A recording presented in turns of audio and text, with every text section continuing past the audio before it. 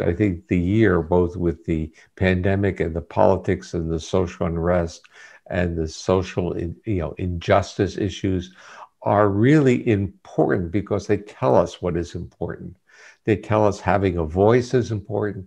It tells us that being cared for and being respected is important.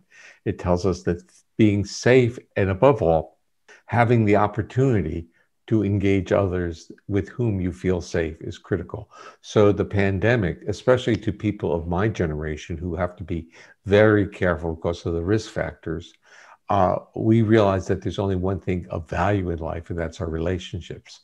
So, and I think what we're learning is that success has nothing to do with wealth and accumulation. Success has everything to do with how well we are embedded or connected with others.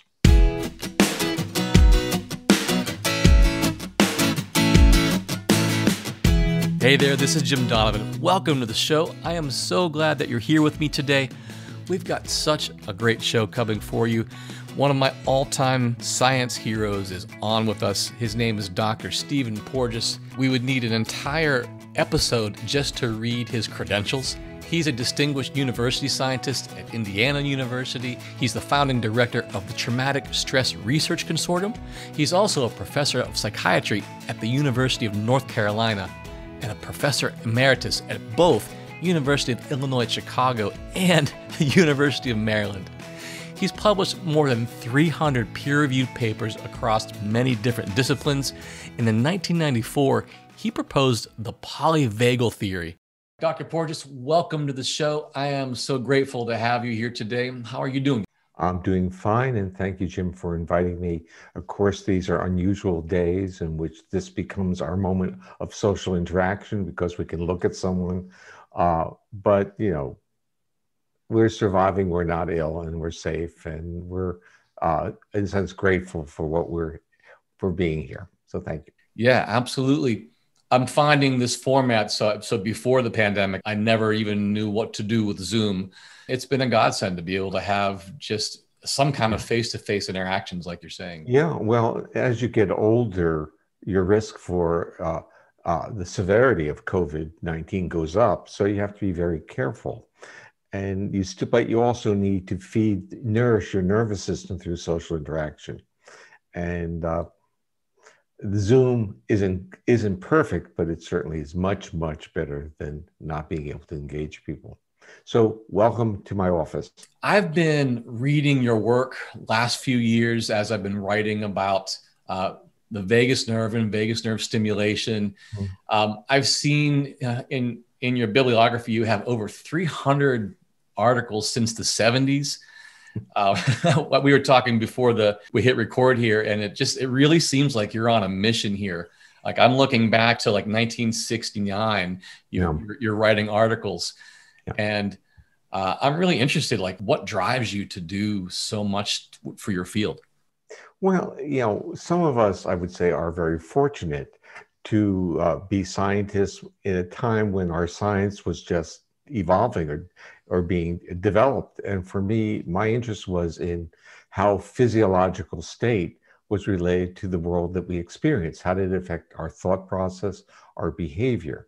And there was this new area called psychophysiology that was really emerging when I was in graduate school. I said, this is it. Because to me, the other things were kind of boring. So it was like you want to know when you looked at a person, what would you know if you could measure their physiology? Would you know whether their bodies are reactive in a sense like a hair trigger to react? Because we have situations where we engage people with a smile and then we'll turn away for a moment. And that turning away will trigger a reaction that we are dismissive to them and we've insulted them. And we've all had experiences where we want to shake their hands with and they just walk by us because they didn't see us, but our body interprets it as if they don't like us or we're not important enough. So we have our narratives that seem to emerge from our physiological state. So I was interested in that, and I was interested in if we were able to quantify this and also then manipulate, was this going to be a portal that we could use to, in a sense, make people more accessible, more accessible to social behavior, to connectedness, and even to learning. Because again, we all realize that when we're upset, we can't learn. Or if you're a performer, when you're upset, it's hard to, in a sense, do your craft. And so the game plan was that we all have creativity and we all have this kind of generative nature. What would it be like if we also were able to, in a sense, throw out our threat responses and be calm enough to be accessible to others? What would the world be like? So if you want to know what my mission is really an understanding that we as humans are really quite a wonderful species. We're actually a warm, supportive, benevolent species, but only, or I said usually only, when our nervous system is not in a state of defense. So when does it get in the state of defense? Well, when we're evaluated, because evaluation is a trigger of defense. And so our educational model is a defensive model. When we go to a physician's office, we get evaluated, or we get scared, we go to threat responses. When we deal with the other levels, let's say religious institutions, they're playing with threat as well. And so our whole world seems to be functioning around reactions to threat.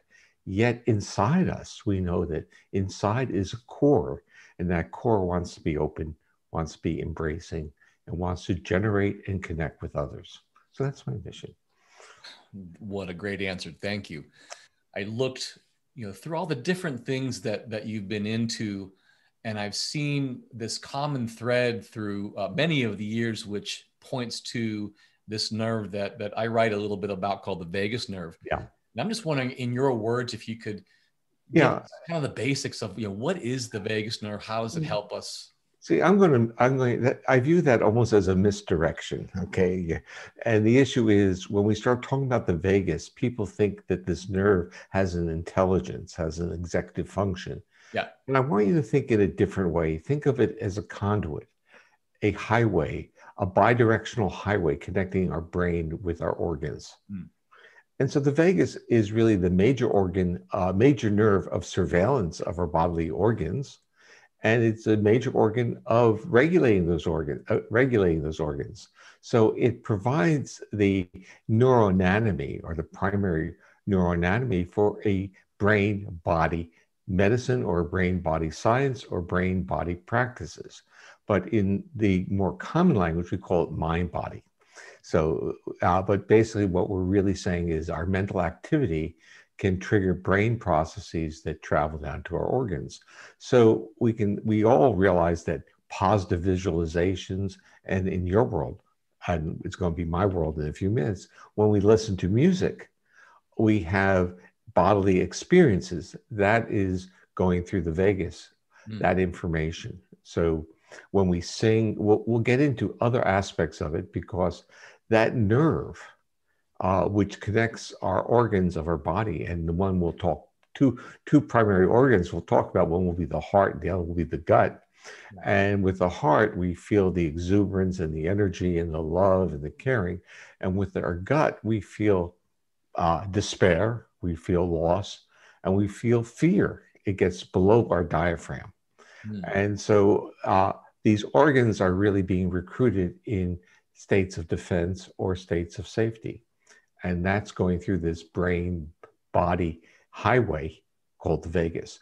But when we get into the area of music, it gets even more interesting, because to extract intonation of sounds, especially those in the range of human vocal sounds, especially female vocal, which you actually recruit nerves that regulate muscles in your middle ear. Now, this becomes kind of an interesting world. So when you listen to a melodic, or let's say a mother's lullaby, you are actually utilizing nerves that regulate muscles in the middle ear.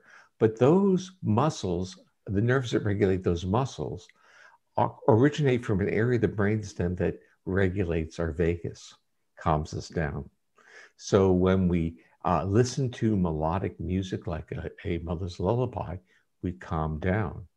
And the nerves in the brainstem that regulate those middle ear muscles also regulate the muscles of our face, especially the muscles around the eye. And that's called the orbicularis oculi. So that when you are talking or sweet talking someone, you see in the upper part of their face, they're alive or exuberance. So the notion of social connectedness and social communication involves the vagus, involves listening, involves facial expressivity, and involves the intonation of our voice, because the vagus also regulates a laryngeal nerve that controls intonation of voice. So if our voice is melodic, like a mother talking to her baby, Yeah. we relax in the presence of that person. So if the voice is monotonic and low frequency, more like a bark, we tense up. If the voice is a higher pitched, narrow voice without any prosody, we interpret that immediately as anxiety or someone being scared. So our nervous system immediately understands what intonation means. And when we move to music, what do? We take it out of the social context, we package it, and we pump it into our body and listen, so we can move our body into different physiological states through the intonation of acoustic stimuli. Well, I can't wait to get into this. This is exciting. I'm wondering, is there a way that the vagus nerve can weaken or strengthen? This is a good question, because the terminology that is actually in my writings is something called vagal tone. Vagal tone. And to someone who is not a physiologist, they may think it's like lifting weights, the nerve gets stronger. And what the vagal tone is really measuring, it's the amount of information that is flowing from that brainstem area to your heart and regulating it. And that vagal tone really provides us with resilience.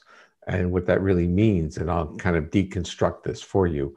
Great. The vagus is primarily a brake. It's a calming system. And the vagal pathways above the diaphragm, the most important ones, go to your heart and your bronchi. And to your heart, it goes to an area called the sinoatrial node. You'll know it as the pacemaker of your heart. And this is an important concept to understand, that for most of us, our pacemaker is firing at a rate much faster than our heart is beating, but the vagus is inhibiting that pace so that our heart rates are slower than the intrinsic rate of the heart. And this is kind of an interesting, I would say, strategy. It means that we have a reserve before we need to recruit sympathetic activity, which is more difficult to regulate and can lead us into aggressiveness and fight-flight behaviors. So the fact that we can mobilize just by taking the brake off gives us tremendous resilience, because we can calm down just by putting the brake back on. So this flexibility of taking on and off the vagal brake is what gives us this great resilience to be a social species. Do I understand it right? If I have higher vagal tone, more information can travel on the vagus nerve? Is that more accurate? information is traveling on the vagus nerve, but I will now make it even more complex, because over the years, I started to ask questions like, what if you have high vagal tone, but you don't efficiently use it? So in a sense that it's not really coming on and off your pacemaker, modulating your heart rate efficiently. So I came up with a new metric. It's called vagal efficiency. And for those people who are listening who have some, I would say, symptoms that are linked into a diagnosis of dysautonomia, meaning that their autonomic nervous system is showing atypical regulation features, I think this vagal efficiency measure will end up being a hard metric of dysautonomia, because dysautonomia doesn't have a diagnostic tool yet. It's just a clinical observations. And it's more like, I don't know what to call it, but I can see these features. I'm giving it a name. And in fact, in the medical community, these are called medically unexplained symptoms. And people listening may have some of these, which are irritable bowel syndrome, fibromyalgia, often migraines, sleep disorders, in the sense the autonomic nervous system isn't working right, but they can't find any problems in the end organ.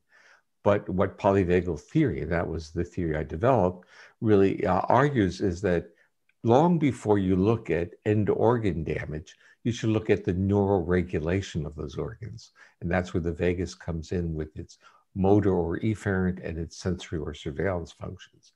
So the vagal efficiency measure is really telling me how effectively can I regulate my autonomic state through that vagus nerve. If it's very efficient, well, I'm in control. If it's not efficient, so I have tone, but it doesn't seem to reliably calm me down, it's unpredictable, then the nervous system is still in a more chaotic way. And that feedback is translated into a sense of, we interpret feedback of when our systems are not regular into a sense of we're not really embodied as much or in control as much as we would like to. So I'm trying to come up with intuitive measures that can be quantified very systematically that tell you something about the efficiency of your nervous system in regulating your physiological state. Are there some ways that for someone who might have low vagal tone to build that? Yeah, well, let's start off with, I would say, almost an experiential. If one were to say, how do you feel when you take a long time to inhale and a short time to exhale, versus how do you feel when you exhale slowly and inhale for a short period of time? So I'm going to actually ask you that because as a musician, even though you were a drummer, you know that there's a visceral feeling difference. So we can go back to, as a musician, how would you breathe? Would you spend more time on the inhalation or more time on the exhalation? Usually more time on the inhalation. You would? Personally. But Wow. I do a lot of breathing exercises. Well, you see, that would be if you wanted a lot of physical energy, you'd do that. Mm-hmm. Because during the inhalation, you're turning off the vagal brake. So if you're a sprinter or an athlete or a weightlifter, that's what you would do before you explode. So in a sense, it's taking that vagal brake off. But as a drummer, maybe that would be the strategy. You might need that energy to hit the skins. But as a singer, singing is slow exhalation. You can't do it any other way. Right. As a wind instrument, it's slow exhalation. So like before we put the recording on, we talked about Miles Davis is going to be slow exhalation. And he's going to take you on this journey, but it's a journey of the out breath. And that's when the vagus does its job. It calms us down and makes us accessible. So if the music cues are within a frequency band that is, let's say, a mother's voice, which is really what most melodies are at that frequency, and it's slow exhalation we're hearing will become accessible to those sounds. We can even think in terms of classical composers.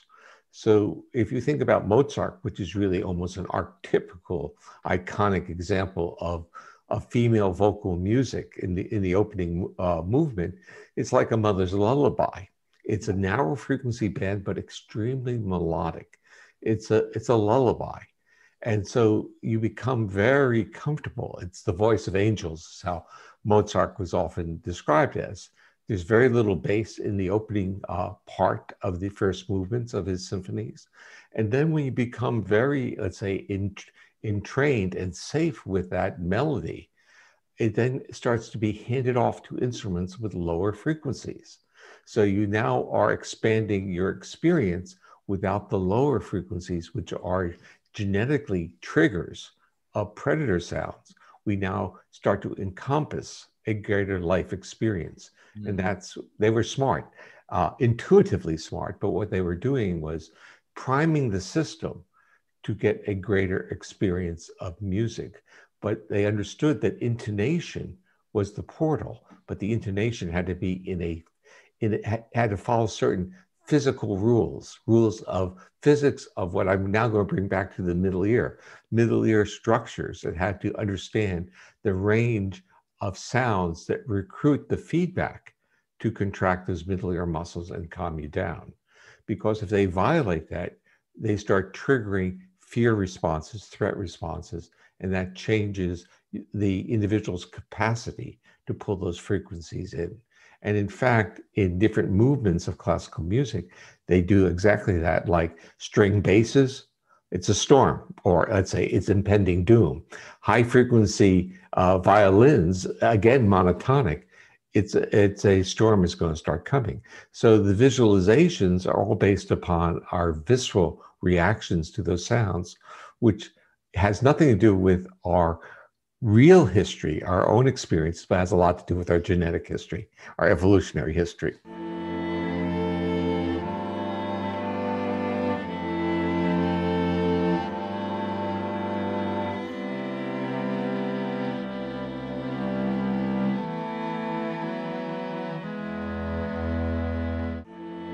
So Stravinsky is not going to help me relax at all. No. And in fact, it was Rites of Spring. They rioted because it was such a violation of the cultural norms of what people anticipate when they would go sit into a safe concert hall, and instead they got dissonant sounds and violation of expectancies.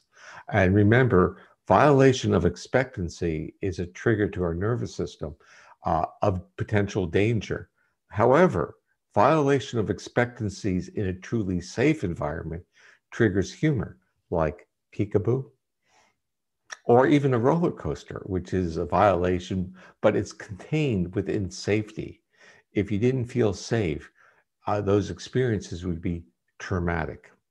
But feeling safe, your nervous system feels violated, then tries to make sense out of it. And we call that humor. This is so interesting. I'm just, thinking back to, I studied classical music back in college, and thinking about listening to the different movements of symphonies, and just like you're saying, how they intuitively would prepare the listener for what was next. Yeah. That just is, blows my mind open. Thank you for that. No, it's like we're this organism, and all we need is the manual.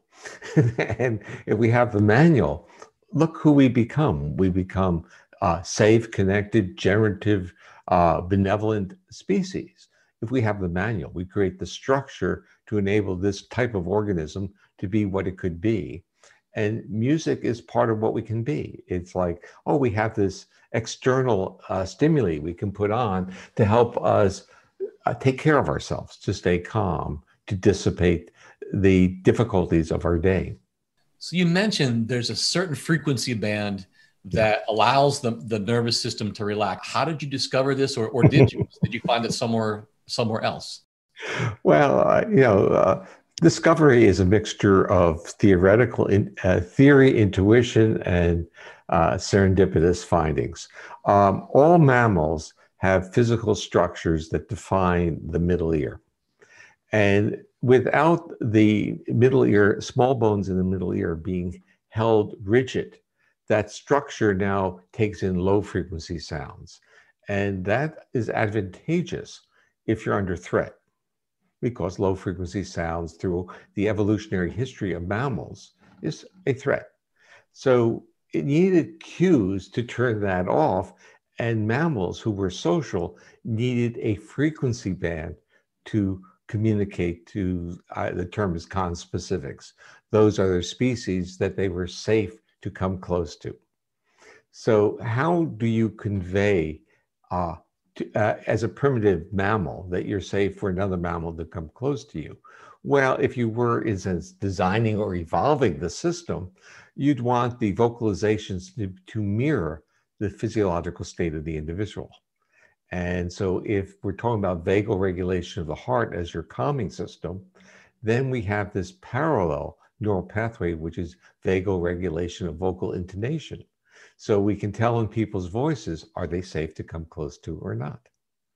Or in small mammals, is that other mammal across the prairie safe to come close to or not? So in a sense, the vocalizations provided the negotiation of proximity in psychological space. If I approach you, am I going to be welcomed, and are you going to be accessible, or are you going to kill me? Right. And so that's where vocalizations came in, because they became part of this system that was now mirroring our underlying physiology. So now we know that we needed certain frequencies. The issue is, and we know that those certain frequencies are only extractable from the acoustic environment when there's neural tone to those middle ear structures. So it changes the transfer function of what is in the outside world, the sounds in the outside world, and what we on the inside world can functionally perceive. So I call that the frequency band of perceptual advantage, so that when the nerves are working, we can perceive those very accurately and very well. And what we find out is that with people who have, let's use this term, illness or trauma history, where their nervous system has retuned, they have difficulty hearing what people are saying in many environments. So they have what are called auditory hypersensitivities. They hear sounds as being loud, but they can't hear voice. So it's almost a paradox. Sounds are loud to me, but I can't hear your voice. So it's like, why is that happening? It doesn't make sense. So we can't amplify sound because sound is already loud to you, but you can't hear my voice. That is what those middle ear structures are doing when they work. They downregulate or dampen those background sounds, and they functionally amplify human voice. And that's that frequency band of social communication. Now, moving that into music, that's vocal music. So that's where, and that's why female vocal music or male tenors have always played that role of singing songs that made couples feel safe with each other. So in a sense, music that enabled people to be intimate with each other was never really low frequency sounds. And when I talk about that, people say, what about Barry White? And but with Barry White, what's interesting, it's not music that you play in public. It's music that is in a safe environment. But that's just the introduction. He doesn't sing that low. It's just the words he uses before he sings. So it's like, but it's all structured within the context of understanding our nervous system. And that is, we can do different things when we are in safe environments than we can do in public environments. So I heard you say that when someone has a challenging experience like a surgery or a trauma, that their vagus nerve gets retuned. Is that what you said? Well, their nervous system gets retuned because their body is now seeing this as threat. So it's like, okay, so let's say you had to go in for an emergency surgery in which you didn't do any psychological preparation. You didn't have people around you to keep you calm. You didn't have a good strategy of visualizations, of self-soothing and calming. And the surgery went fine, but you were in a sense, your anesthesia was forcefully induced. You were held down and then given a mask. Good intentions, people are trying to save your life and help you, but your body is in the state of threat. Now, when that is occurring, your vagus is taking a vacation. Then when they give you the anesthesia, the vagus is further subdued. Now, when you come out of anesthesia, is your nervous system robust and ready, or is it injured? Are you injured, physically injured? And is that acute to your nervous system? So what I'm really saying is that for any type of medical procedure, we really have to go through a pre-training of becoming accessible for the injury. But the injury we have to perceive not as an injury, but as something trying to help us. So there's a psychological, psychophysiological adjustment that we should be making as a pre-tuning our system before medical procedures. So the bottom line is, let's like emergency C-section for women or appendectomy, emergency appendectomy. These are things that our body is interpreting just like a rape. It's something, it's a barbaric intrusion into our viscera without us being a party of saying, I welcome this. You basically just reiterated my entire 2019. I had 5 of those kinds of surgeries last January of 2019. And I'm hearing you talk about this. I'm like, wow, that's exactly the situation. It was a GI surgery, and that went wrong in every way it could go wrong. I'm good now. I'm regained all function. And there's all kinds of funky new things that I didn't expect. And so I'm curious to dig more deeply into this. you're on this real journey of where the afferents, the sensory part of your subdiaphragmatic insult, is actually being transmitted through the vagus, through that sensory part up to your brainstem. And you now have to create a top-down narrative of accepting, understanding, and honoring those defensive responses so that defensiveness dissipates. Yeah. And that's actually how I would say polyvagal informed trauma therapy would work. It says, well, we're human, we react. And for you, you can see the actual insults and the challenges to your life and to yourself. And you have to say, my body is doing a great job. It's signaling me, but now we have it under control. And I have a different job. I have a job of rehabilitation. And so what the pains and the uncertainties can be minimized because we know where they're coming from. So if you're having visceral pain, it's very disorienting. But if you're told that this is the natural thing that occurs from the surgery, you say, well, I can live with that. And now let's get into the rehabilitation part, which is movement and in a sense triggering to our body, telling where we are actively moving our body, which is ensuring our body that we're okay. That's helpful. And it's just interesting to hear how it connects with the voice. I'm also a singer. And I noticed that when I sing, that's one time that I really feel good. Well, the beauty of singing is that it also moves the diaphragm. Yeah. And if you had abdominal surgery, your diaphragm may have frozen and became rigid. I found out I had surgery, and I had, of course, been a clarinetist. And so diaphragmatic breathing was part of my world, just like it would be for a singer. And suddenly I had no control over my diaphragm. So tidal volume of breathing and so I had to, in a sense, go and rehabilitate that because the body had to say, it's okay, you can now push down on the diaphragm. It's not going to cause any injury. It seems like that part has come back well. Yeah. Well, your voice sounds good. So let me, in a sense, do my observations. Your voice sounds good. Your face looks good. Your engagement behaviors look great. So woohoo. You get multiple stars. So multiple stars from the guy who knows about this stuff. Yeah, the guy who made it up. Yeah, the guy who made it up. That's the best way to know something. Make it up yourself.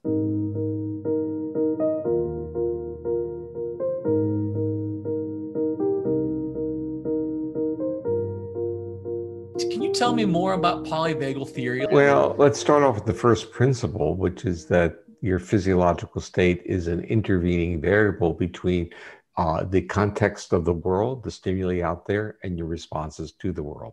So based on your physiological state, the same stimulus will result in different responses. So if your body's in a safe state, certain stimuli will be entertaining or amusing. If you're a different physiological state, you'll get angry at the same cues. So it's really saying that our physiological state biases how we engage the world. It's really kind of a remarkable one because in my workshops, I used to do a very simple experiential, and that was inhale slowly, exhale rapidly, and do this multiple times, and then inhale for a short period of time and exhale slowly. And I used to put people together. One would observe, one would do the breathing. And when people did the long inhalation, they would look at the other person across from them. They say to themselves, they say, did I do something wrong? Because that person's looking at me in such a critical, evaluative way. And then when they would shift to the long exhalations, they would say, oh, what an attractive person. I'd like to get to know that person more. So as a singer, you may have feelings when you sing to want to meet the people in the environment in which you're singing. And they watching you, which is really watching your breath, but with vocal intonations, may be attracted to you. So you start seeing this very interesting dance or dyadic interaction occurring. So polyvagal theory really says that physiological state, and the breathing was just one way of shifting that vagal regulation of it. The other important principle, or let's say, is that through evolution, vertebrates changed, their autonomic nervous system changed, and we are vertebrates. And through that evolutionary sequence, we had a ancient vagal system, which was a shutting down or defensive system that supported death feigning under threat or reduced metabolic output. And then as vertebrates evolved, they had a fight-flight sympathetic nervous system that enabled them to mobilize to fight. And then finally with mammals, they have this, what I call this ventral vagus social engagement system, which links vocalizations, facial expression, listening, breath with the regulation of the heart. But with that hierarchy comes a control system model where the newer circuits are actually inhibitory of older circuits, which means if you have that mammalian ventral vagal circuit on, it inhibits your defenses. It inhibits the autonomic nervous system from going into defense. And if you want to be healthy, and this is a part of the message always, is that polyvagal theory says there's no distinction between mental and physical health. They both require the body being in a state of safety. So if you're not in a state of safety, then the neural regulation of your visceral organs violate their homeostatic principles. So rather than supporting health, growth, and restoration, they actually start destroying themselves. And that's where you get end organ diseases. But in medicine, the neural regulation of the organ is not really a major focus of their work or their education or their assessments. They're basically focusing on the end organ. So you get disease at the end organ level. You don't get the anticipatory dysregulation of the system as your first warning. So polyvagal theory talks about this hierarchical systems that where newer circuits inhibit older ones, that you should keep your autonomic nervous system out of states of defense. And by articulating that, it provides portals of literally treatment. It says that we can get people out of these defense states, which are not merely defense for a behavioral defense, they're actually defense on the level of the organ. And that we can, in instance, calm these organs down, reduce pain, and improve social behavior by cues of safety to others. Kind of like going right to the root of the problem rather than dealing with it after it's already a moral. Yeah. The interesting part is there's a root of the problem in the regulation of the organs, but the root of the problem seems to be quite universal, and that is bombarding our nervous system with cues of threat. So a nervous system under chronic threat is not the same as a nervous system being supported in a sea of safety. And even the narrative of our Western culture is that if everything is so easy and supportive, we will not be motivated to do anything. And polyvagal theory says something a little bit different. It says if you're safe, wow, step back and see the creativity coming out, because it will come out. And we will solve problems, and we will be healthier, and we'll be more interested in each other, and the life will be better because our actual genetic features are that we are a connected species, which means that aspects of compassion and caring are built into us. And they're only challenged when we are under threat. When we're under threat, the benevolence becomes less important because we are now have to self-protect. Right. And so if we can get ourselves into safer feelings of safety, we become much more of a benevolent species. Do you think that the year that we've had is retuning our nervous systems? I'm going to step back momentarily on that and give you what I call an optimistic story. And the answer is, great. Yeah, it's retuning it, but we have great resilience. And we all want to take a deep breath, and we all want to come out and hug and be supported. I think it's double-edged. I think the year, both with the pandemic and the politics and the social unrest and the social injustice issues, are really important because they tell us what is important. They tell us having a voice is important. It tells us that being cared for and being respected is important. It tells us that being safe, and above all, having the opportunity to engage others with whom you feel safe is critical. So the pandemic, especially to people of my generation who have to be very careful because of the risk factors, we realize that there's only one thing of value in life, and that's our relationships. So, and I think what we're learning is that success has nothing to do with wealth and accumulation. Success has everything to do with how well we are embedded or connected with others.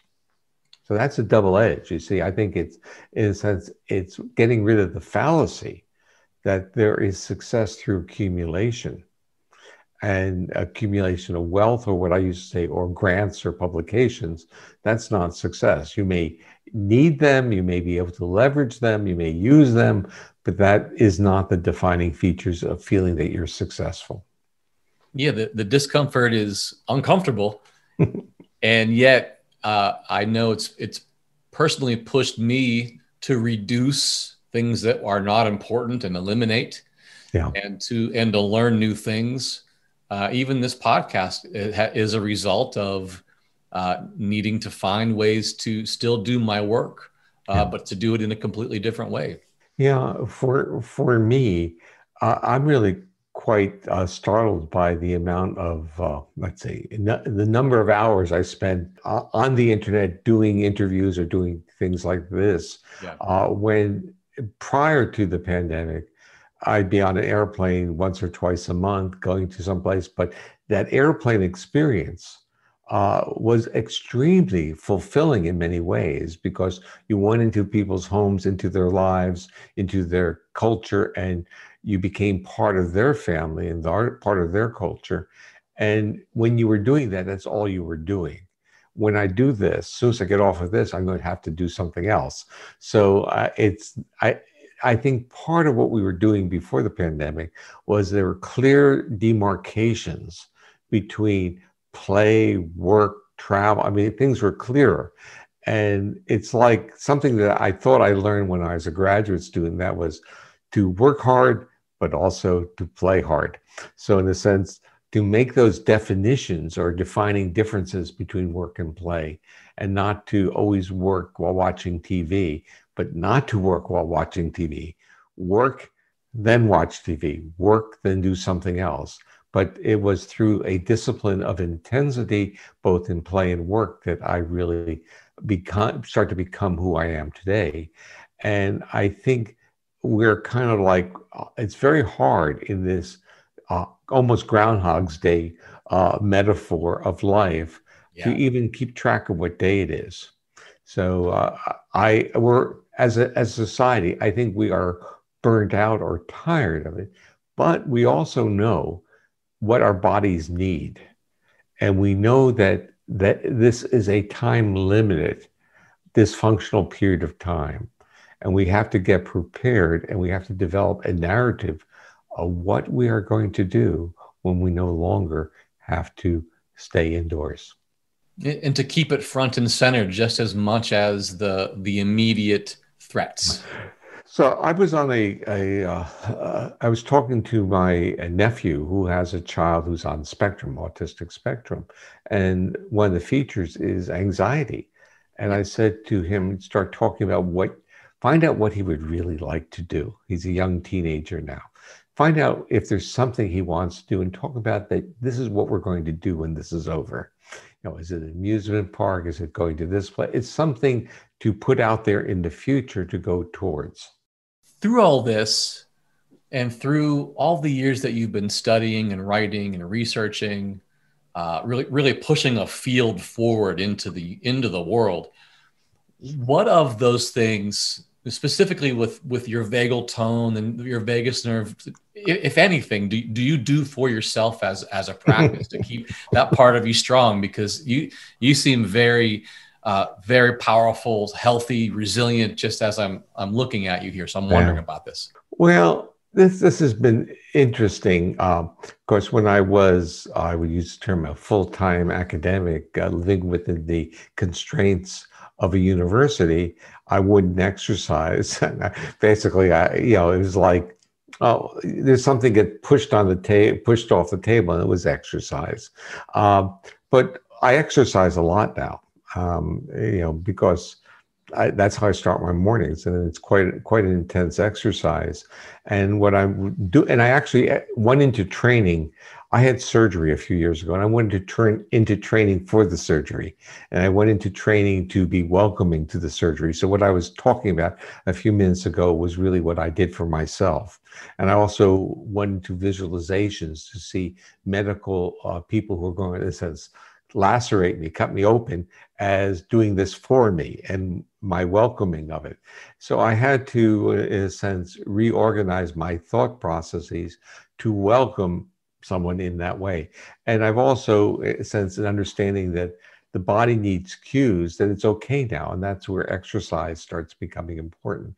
So physical exercise. Now, the other part is, I don't do yoga and I don't do traditional meditation. I do some body scanning at night, which has been my kind of tradition of what I've been always done. And that is to travel through my body, to feel my body, in a sense, to exercise a sense of embodiment and not numbness. I am working on developing devices that will measure the impact of those procedures on neural regulation. And this is where this concept of vagal efficiency becomes important, and also the notion of extracting neural indices from those physiological measures in more of a monitoring or biofeedback, learning from my own behavior. But I mean, I don't, okay, so we get into the evaluative. I do wish, that wish is not a good word. I have some memories of when I used to be a musician, and I kind of miss those, okay? So I miss the opportunity of playing an instrument that would have such a calming effect on me. But we are human beings, and when we are an accomplished musician and try to go back to play that instrument, it can be far from reassuring, let me put it that way. So I'll give you the full story on this one. I was an accomplished clarinetist. I was trained by the former solo clarinetist of under Toscanini with the NBC Symphony. Oh, wow. His other students were good students. They were actually chairs of major symphonies. And at the time I was taking lessons with him, he was coaching Benny Goodman. So Benny Goodman, and the one thing that I can always say is that one day when I was taking my lesson, the phone rings, he says, keep playing. He comes back a few minutes later, he says, Benny said you sounded great. So Awesome. So you can't go, that was it. Okay, but the point was that by the time I graduated from college, I was still playing, and I was concertmaster of a wind ensemble during my freshman and sophomore years in college. But after that, I stopped practicing totally, and I stopped playing, except when someone would come over the house, I'd play a concerto or something. I would show I could still play. And then when I was in my early 30s, I decided I'd take lessons again. I was now an associate professor, and I went over to the music school. I got myself a teacher, and I found out what I would say the hard, true experience is that I couldn't practice anymore. It was not in me in the same way. So I didn't practice enough for my lessons, and I was angry and disappointed in myself. And I stopped taking lessons after a month or two. So, and I kind of put it away. So it was like, this is who I am, I guess. And I started to feel bad that I didn't have the skill set I had before, which was if you master the physical demands of an instrument, the instrument becomes part of you. And True. if that is lost, the instrument is no longer you.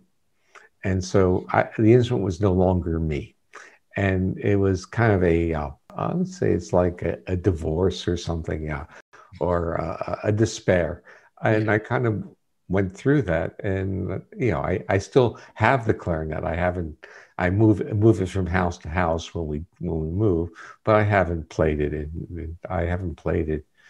I will tell you I know I haven't played it since the year 2000. So we know it's at least 20 years.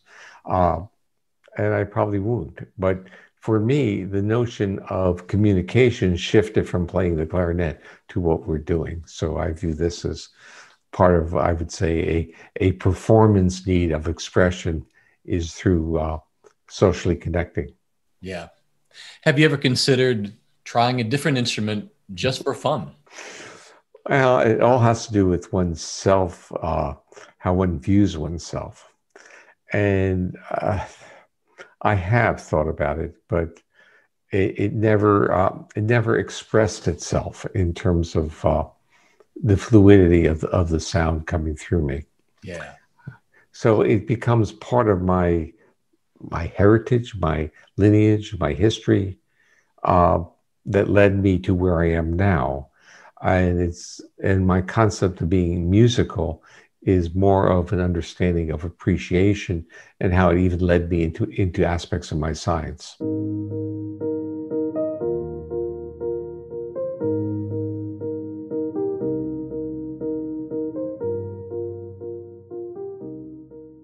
Love that. This is so helpful. I'm really appreciating this. I'm wondering, for people who want to get to know you better, I know you've got some great professional training programs. You have a lot of products for people with autism. You have products for people in the general population as well. Is that right? Yeah. Well, let me talk briefly about it, because the one that would be most interested in is a music-based intervention called Safe and Sound Protocol, where it started with autistic individuals because they often had features of auditory hypersensitivities, language delays, auditory processing problems, and also they weren't socially engaging. And I basically developed a acoustic stimulation model where we modulated vocalizations within that frequency band of perceptual advantage and created a training program, which was 5 one-hour sessions. And it had extreme efficacy. It was very, very effective with kids who had on spectrum, meaning that the auditory hypersensitivities for many of them disappeared. The auditory processing became normal. I mean, a variety of things. And, so after doing this in my lab for about 20 years, a company called Integrated Listening Systems got interested in this, and they basically licensed the technology, and the technology received a patent, so it's a patented technology, and started to distribute it.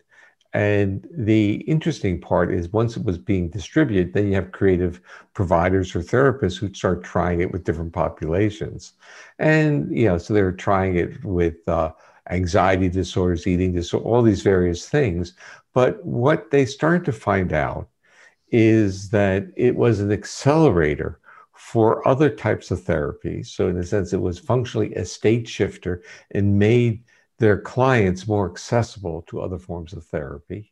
But when it got moved into the trauma world, which is where I have actually been talking for the past 20 years or so, and where polyvagal theory starts having a lot of traction in explaining the survivors' experiences, the cues of safety that were embedded in the Safe and Sound protocol were functionally triggers of destabilization in many people with trauma.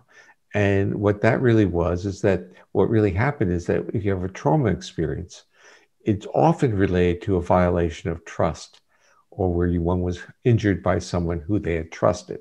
So the nervous system gets what I call distilled cues of safety, which is really this modulation of vocalizations. It's as if it's a mother's lullaby with those modulations, but now the modulations are amplified. So it's the intonational shifts that are, in a sense, being delivered almost in a stealth manner, where the nervous system can't refuse it. And the nervous system suddenly, from being like this, I'm a defensive person, suddenly gets like this, I'm accessible. But that accessibility means vulnerability, and the person then reacts.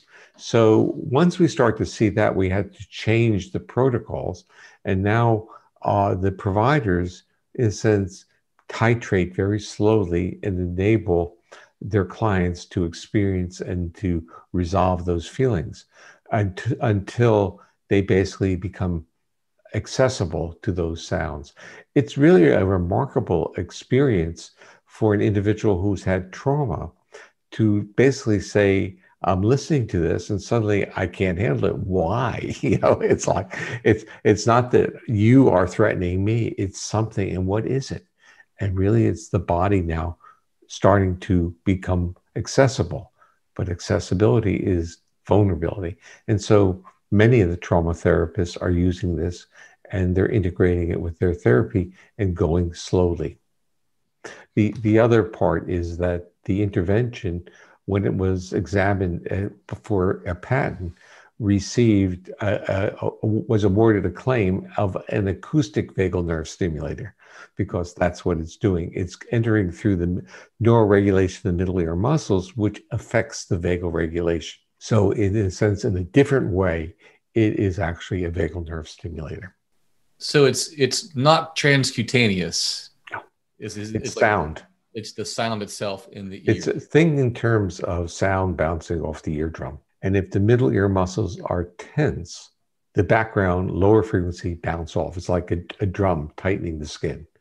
If the drum is loose, the low frequency sounds go in and they mask the sounds of voice, because the sounds of voice are less energetic. They have lower amplitude, less energy than the background sounds. So we naturally have a filter through our middle ear muscles for most people that takes out a lot of the lower frequency background sounds. But if we're under states of threat, the adaptive reaction is to take that neural tone away and be hypersensitive to lower frequency predator sounds. So people who have experienced trauma, their bodies are tuned to detect threat. I've noticed that there are some companies in the last couple of years that have created these handheld vagal nerve stimulator devices. I've seen the research on them. That seems like they have a place. Yeah. But I'm wondering, I know that we can stimulate the vagus nerve with our own voice. Yeah. Are we basically doing the same thing? Like if I hold a humming sound? Well, we are a society that thinks that if something is atypical, we can fix it. And we fix it through an exogenous device, through pharmaceuticals, surgery, or a piece of equipment. Right. Our nervous system kind of can understand what it needs. And going through a portal, like an acoustic portal, the brainstem is actually making those decisions. My son, who is a neuroscientist at the University of Florida, and his colleagues actually have a patent and a company on a closed loop vagal nerve stimulator using the ear. And then using for the feedback, they're actually measuring the vagal regulation of the heart. So they're tuning the stimulation to that. And just before I went on, I was getting there during a kind of a feasibility test now with people with PTSD. And they're getting, in a sense, some of those same types of things I got with my acoustic one. And that is, they're getting some very nice positive findings, but they're also getting situations in which it may be a trigger. So the issue is using an external vagal nerve stimulator may, in a sense, physiologically, we see the justification of calming. But if calming is now a trigger of injury and violation of trust, you have another problem. So it's like you need to use these tools within a therapeutic setting that has a trauma-informed and hopefully polyvagal-informed therapist. Yeah, because each person is a puzzle. Well, there's a puzzle, but the puzzle, what I'm really also trying to say is the puzzle is not a spreadsheet. It's actually organized and very predictable. Okay. So if the body has been into this chronic state of defense, autonomically, you know what's going on. And you also know what the intervention is liable to do. The intervention, if it's calming, is likely to trigger more defense. So you have to, in a sense, titrate that in a way that that client feels can access it and feels that it can be part of, accepted, and that you have a therapist who's not reading a protocol, so you need 10 minutes of this or a half hour of that, but is actually saying, tell me how you feel with this. Yeah. In a sense, using it as an exercise of embodiment or awareness of embodiment. Thank you. That's helpful. Dr. Porges, I could keep talking to you all day long. I know you have other interviews coming up here. Where can people go to learn more about your work?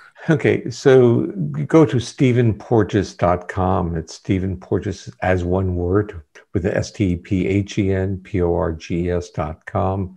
And there's a landing page link for the Safe and Sound Protocol.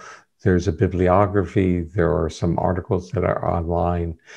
We are in the we are creating a Polyvagal Institute. It's a not-for-profit unit that is all about education and about creating, in a sense, standardized education on polyvagal theory, because it's going generic, and we'd like people to have literally the ability to get information and education that has a degree of that we can certify that education. That is so exciting. I'm so glad to hear that part. Congratulations for that. That's a big deal. Yeah. So I will be including all of this information, including your bio and all these links in our show notes. And that's going to be at donovanhealth.com/podcast. This will also be on Facebook and YouTube. And so you'll see all those things there as well. And as always out there, if you love what you hear, share this with people. Tell them about Dr. Porges' work, share those links with them. That's how we get information into people's hands who need it the most. So I want to give you the last word. Well, the last word is that I want people to leave this session with optimism, that the world is not a horrible place. It's really a wonderful place. We're a wonderful species. We just need to be very aware or mindful that we react to threats. And removal of threat is not sufficient for our nervous system. We need cues of safety, which come from our interactions with other people. And music is helpful for conveying cues of safety. Thank you so much. Hang on the line here while I close this up. Everybody out there, thank you again for tuning in. I will see you next time, and take care of each other. Thank you, Jim.